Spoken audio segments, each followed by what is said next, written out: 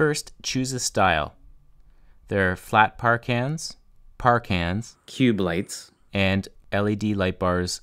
We also have a new light called the Cob light, which has a stylish new body.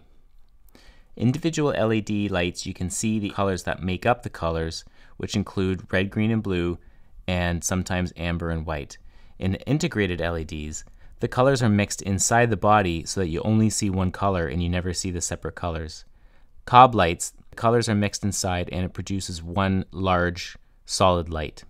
Individual LED lights can have some color separation sometimes, whereas integrated LEDs have smooth mixed colors.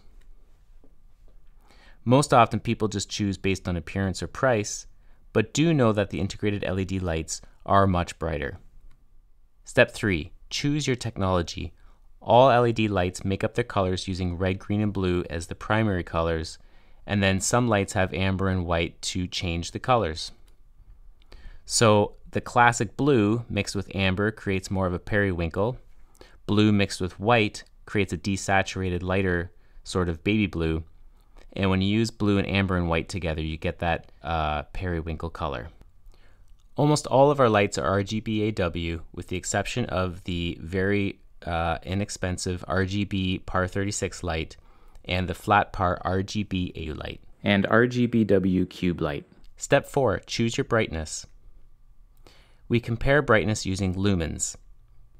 You can see here that the Par 64 is 1000 lumens and the Par 36 is 1100 lumens. That slight difference makes a big difference to the eye.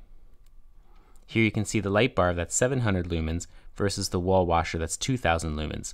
Quite a big difference. Usually we say 1 light per 10 feet of backdrop or length of wall. Here we've got a 3-panel backdrop, so we've got a light per 10-foot section of backdrop paneling. If you just want a bit of color on your curtains, low-powered light is okay. If you really want to light up a room so that your guests can see, then you need to choose higher brightness LED lighting. Step 5. Do you need battery-operated lights? They are convenient as they require no cables, but you do have to be responsible for charging them. Step 6. Buy according to your budget. In this case, we've got 2 flat pars, one that is high bright integrated LED, and one that's lower priced individual LEDs. We have a few per can options, cube lights, and we have 2 light bar options. We also have our new Cob light. We also have something called the light cannon, which is 5000 lumens of power that it can fill a room. Here's a chart comparing lumens and price, which you can see more power doesn't equal higher price. I hope this video is helpful for you choosing your light. I'm Mike Fisher with Eddylight.